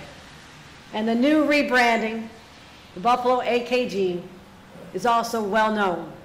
Now my job as governor is to make sure that it's not just known in the art world or among us proud Buffalonians, but I want this to continue to be a draw for more tourists who maybe thinking the first stop is New York City. That's great, go to New York City, see a play, just saw the Tonys. But make your way up here. There's a little nice place called Niagara Falls down the road too. You might want to see one of the world's greatest wonders. But this is truly one of the world's greatest wonders right here in Buffalo. So let's not forget that. Let's be proud. Let's remember that no matter what people say and what we've been through, and you've heard it all, it's been a rough, rough year for us. But what a culmination that demonstrates the human spirit of this community in this magnificent building. So I open with a song. I'm going to close with, I'm not singing it. Buffalo, don't stop believing. Don't stop believing in tomorrow, because better days are still ahead, but today is a milestone that none of us for the rest of our lives will ever forget. Congratulations to everyone who made the magic happen. Thank you.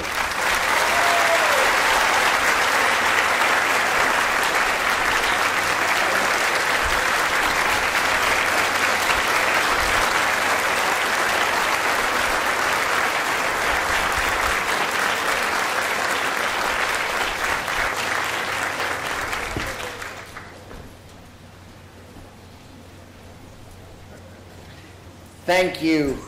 Thank you, Governor Hochul, and thank you so much to all our extraordinary elected officials for your support. Without you, we would not have been able to reach this historic moment. I would like to take this moment to thank my colleagues, the incredible, brilliant, and tireless staff of the Buffalo AKG. All of you here, please stand up and wave.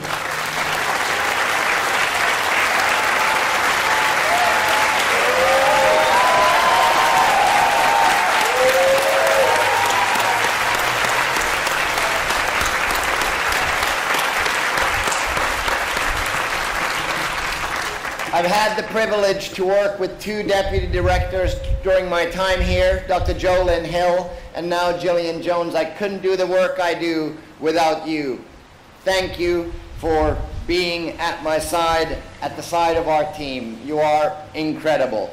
I also want to recognize two staff members who officially work for OMA, but actually they work for me, and that's Paxton Sheldal and Lawrence Sue. Please stand up. These are amazing architects.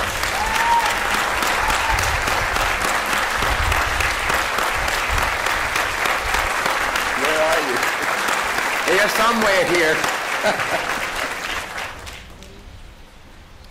All of you have devoted thousands of hours of hard work to bring us to this transformative point in time, this moment when, as a museum, we will become the future. Your work is what makes the Buffalo AKG the welcoming and inspiring museum that we have always aspired to be. Thank you for challenging me every day to be a better person. Over the last 3.5 years, hundreds of talented, skilled workers have built this campus we see around us under the leadership of our building partner, Gilbane Building Company, and with the support of our owner's representative, ARC Building Partners. Thank you, Gilbane. Thank you, ARC, and thank you, Vince.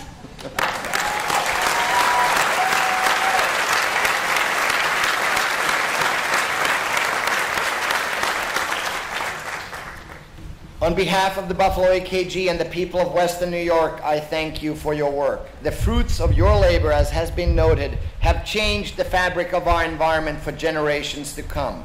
You are artists in your own right, and it has been a privilege to work alongside you, sometimes literally alongside you, to bring this project to completion. I would also like to thank the brave artists who give the Buffalo AKG its raison d'etre. You are our guiding light, and we aspire to share your creations with the world.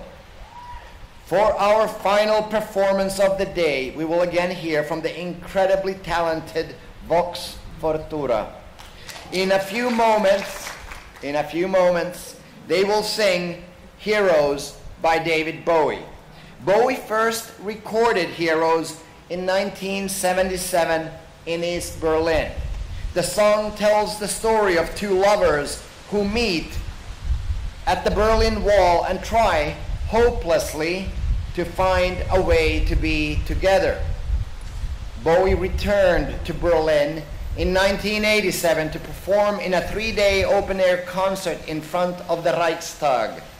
The song he chose to share with the thousands of Berliners yearning for a freer world was Heroes. 2 years later, the Berlin Wall would fall. Of course, a vast and complex web of historical forces led to the fall of the Berlin Wall. But when Bowie died in 2016, the German Foreign Ministry credited him and this performance with helping to harden these forces of history and remove the barriers, physical, philosophical, and ideological, that divide us. Art brings us together, it empowers us, it inspires us, and it changes the world. Without further ado, please join me in welcoming Vox Fortura.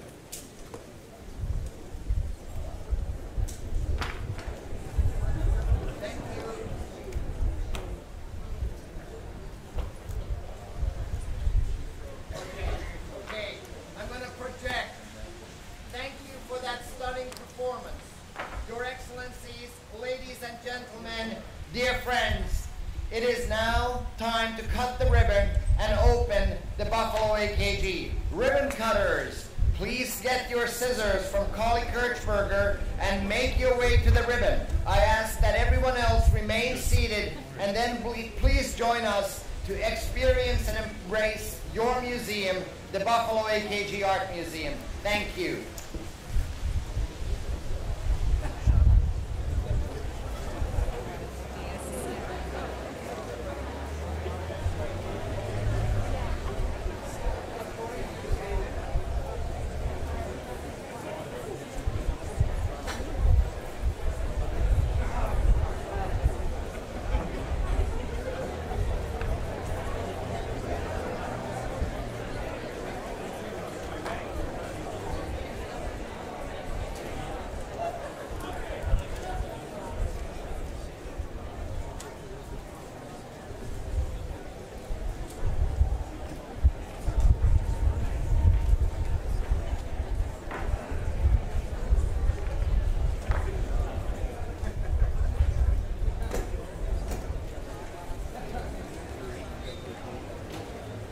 We also need John Moreau, Jonathan Rivera,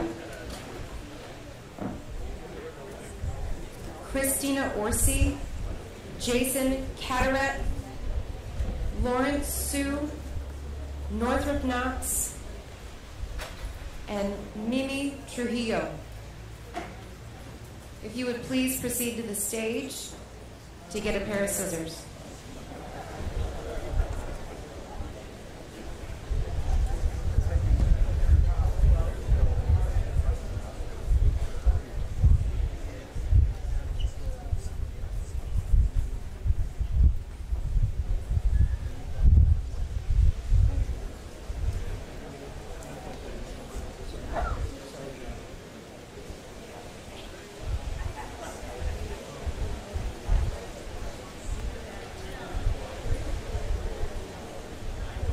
And Karen Spalding. Is Karen Spalding here?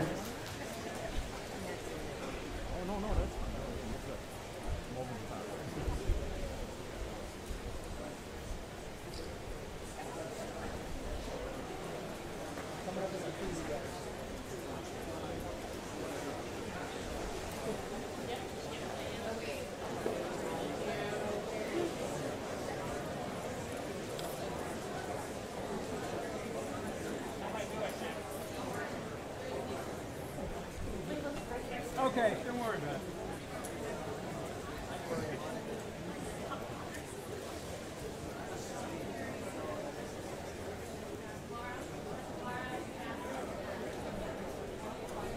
Bad about you guys, I'm sorry. Yeah. Off to the side, Mike? Can you stay to the side? It's okay? Yeah.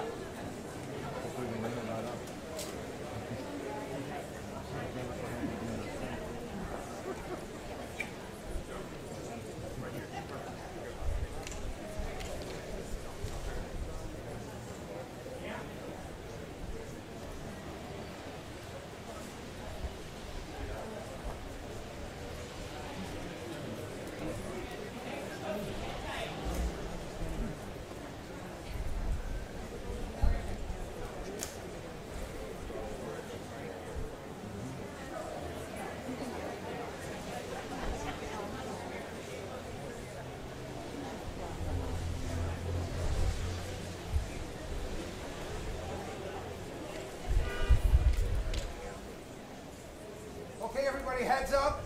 Everybody, please look toward the podium. Nice big smiles.